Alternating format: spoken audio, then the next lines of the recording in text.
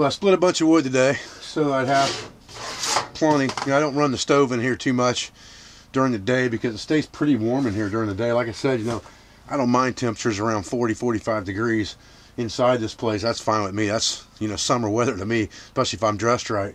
So, time for me to fire the stove back up. What I wanted to do tonight was, before I turn in for the night or it gets too dark out, which is going to get dark real soon, I wanted to make some hardtack. Hardtack was a food staple during the Civil War, and we'll talk a little bit more about that as we make this hardtack. But the first thing I've got to do is get this stove fired back up. The good thing about greasewood is, you know, it ignites pretty fast.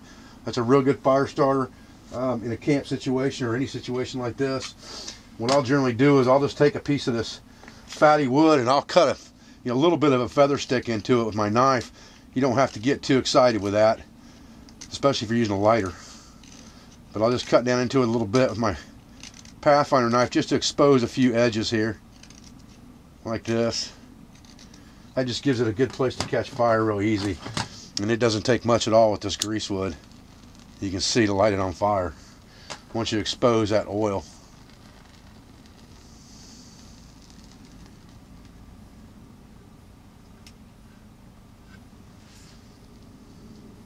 And I'll usually put a couple pieces in there just to get a good hot fire going.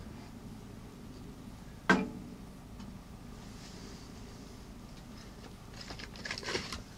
then I'll put some thinner, smaller stuff in there to the side of that and start burning good.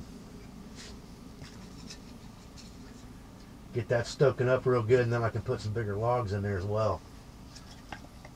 And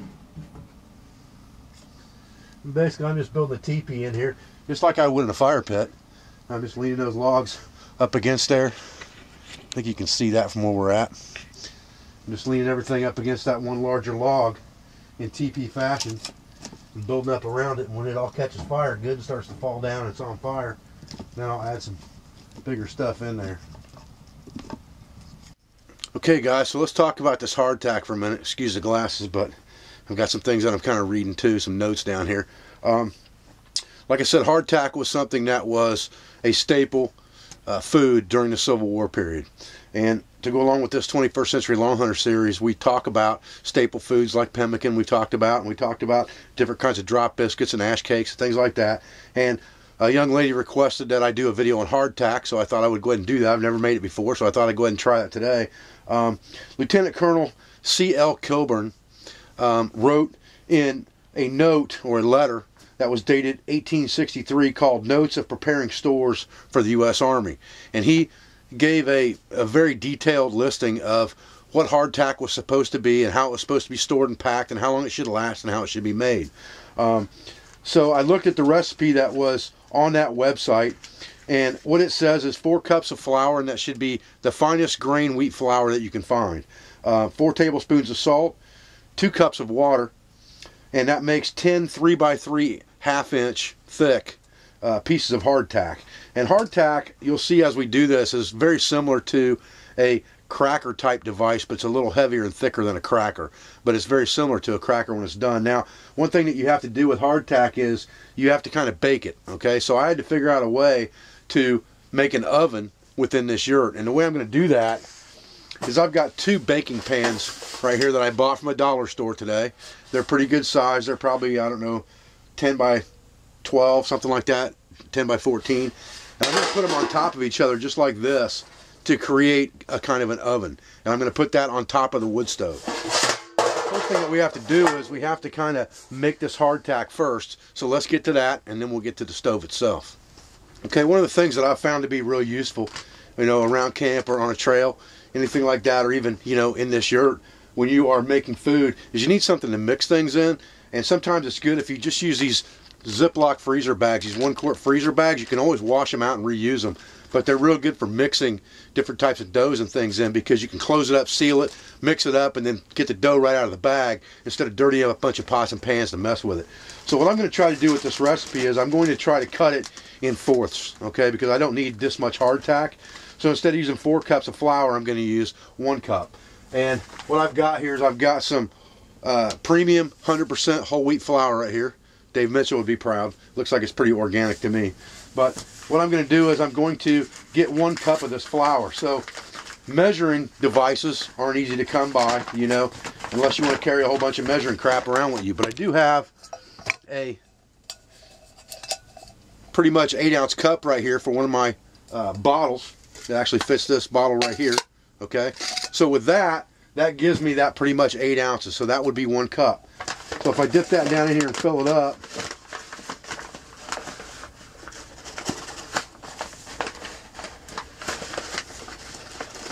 and just kind of level it off, that's going to give me my 1 cup of wheat flour. And that's what I'm going to put in this bag. Okay, so we'll start with that. And we'll get our flour bag closed back up and stowed back in our tub where we've got it underneath the bed here. Now, the next thing it's calling for in this recipe is it's calling for 4 tablespoons of salt, or 4 teaspoons of salt, excuse me. Again, I don't have a teaspoon, but I do have, you know, my titanium spork, and it's about a teaspoon, so I'm going to use 1 teaspoon of salt. You know, salt was something that was used and traded quite extensively along the frontier because they use it for so many things. In this case, I've just got a 1-pound container of Morton salt here, and I'm just going to fill up this titanium spork with that and guesstimate that to be 1 teaspoon. Some of this stuff's going to be a little bit hit and miss, guys, because you got to kind of do it as you go.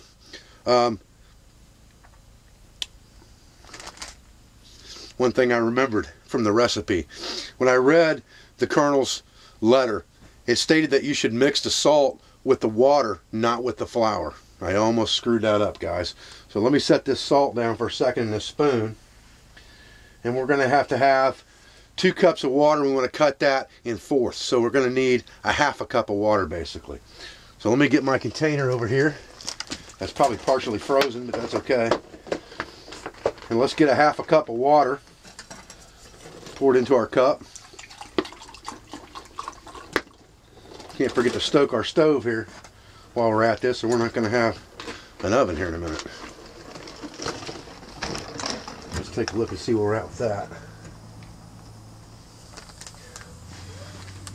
Okay, looks like we need a couple more pieces of wood in there real quick. Kind of leave that open for a minute to get some air in there. Alright, so now I'm going to take my salt and I'm going to mix it directly into my water first, as suggested by the good Colonel. Get that good and mixed together.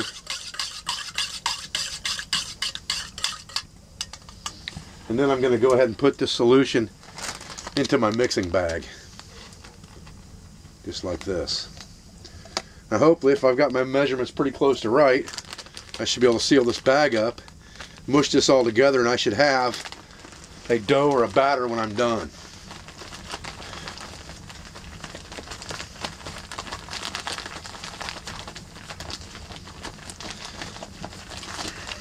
Now the way I read this in the letter, this stuff wasn't supposed to really be any more different consistency than any other kind of biscuit or batter that you're going to make. It's supposed to be fairly thick, not runny, well mixed, but you should be able to roll it out with a rolling pin.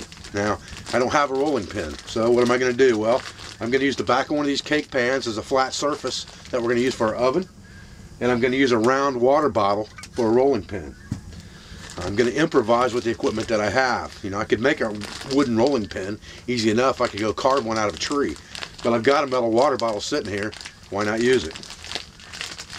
I want to mix this up real good. See how we're doing here.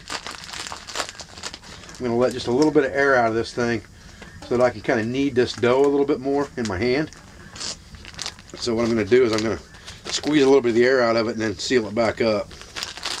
And that'll allow me some room to maneuver to knead this together a little bit better, like this. Yeah, that's good and thick.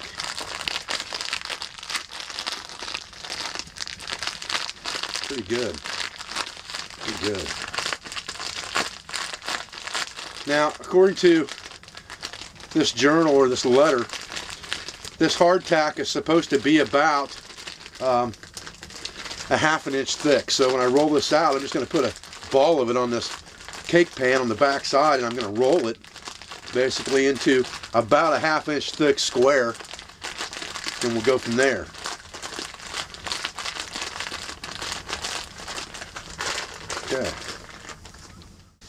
Okay, so I've got my dough all kneaded together here. Let's kind of get it out of this bag, and hopefully, you know, it won't stick to this bag too bad coming out, because that's, you know, we don't want it to be sticky. We want it to kind of be, you know, the consistency of a flour. And I'd say there might be just a little bit too much water in that, if I had to guess, but I could be wrong. We'll find out. I'm going to go ahead and get myself a rinse pail for my hands here.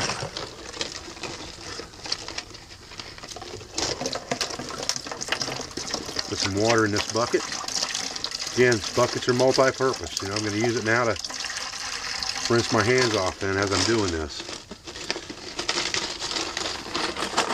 So I'm going to take my water bottle here.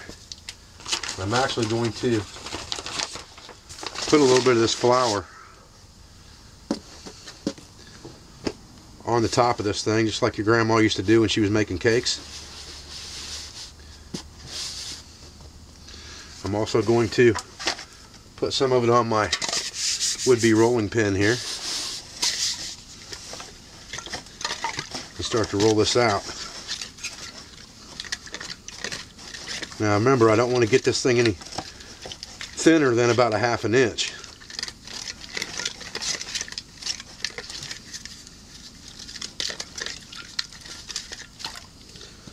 And that's probably about a 1/2 inch right there. Now, typically I think these things were made in squares, to tell you the truth. But I don't think a round is going to make any difference. We're going to cut it either way, so it's not really going to matter. A little bit more flour on my hands here. Flip this over in the flour a couple of times, just get the edges neat. I think we've got it about a 1/2 inch thick right now. Now the other thing that I read in that letter on prepping hardtack was that you were supposed to punch holes in it, and it specifically said with a nail or some other device, so that it has the consistency of like a saltine cracker, but you're not supposed to punch that hole all the way through. So I'm just going to take and put a row of holes in here. I'm not quite going to punch them all the way through, just to where I can kind of feel the edge of the pan maybe with this nail. That probably helps it cook through, I would guess.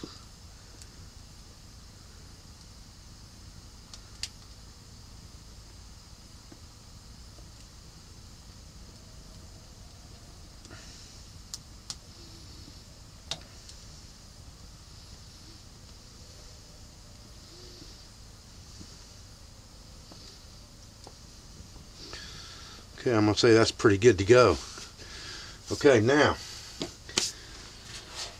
we've got our other pan here, and basically what we're going to do is we're going to take our dough, slide it off into this pan, just like this. We'll wipe this dough off into our wash bin. Making a little bit of a mess, but that's okay. Wipe anything off that's on the back that's sticky real quick, just to get that cleaned up fairly well. Then I'm going to put this right over the top of this one, and I'm putting this right on top of the wood stove, just like this. Now, what it said was that you should cook this for 15 minutes, and then you should flip it so it cooks total for 30 minutes. And I've got about 5:15 right now, so at 5:30 we'll check it out and see what she looks like. Okay guys, it's been about 15 minutes now. I really don't remember in my research whether it was 15 minutes per side, 30 minutes total, or 30 minutes per side for 60 minutes total. I also don't know what the temperature of this oven is. So this is kind of a guesstimation game, but I'll let you know in the end. It's been 15 minutes. I can feel heat radiating out of this thing pretty good. It feels pretty good and hard on the bottom, and what it said was that you want this thing to be brown on both sides. So I want to be careful not to break it when I'm flipping it here, if I can. It looks like it's pretty brown on that side. I didn't quite flip it to the middle, but that's okay. But underneath the flour, it looks like it's brown on this side. There was a couple edges that were a little bit doughy, but I think that 15 minutes is right.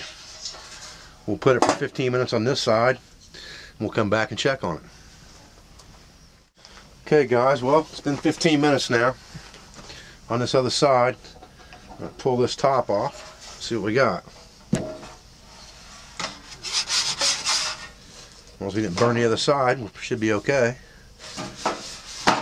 Oh, nice. Pretty good. Okay, well, we got a cooling rack sitting over here. It's basically the rack that I took out of that oven that I didn't use in here. Pretty convinced about that. I think I'm going to put it on the cooling rack and see what we got. If nothing else, we know to cook it longer the next time, right? But it feels pretty good. Alright, let's take it over here and see if I can move this camera over so you can see this cooling rack. Ah, I gotta loosen something up here. That wasn't what I wanted to loosen, but that's okay.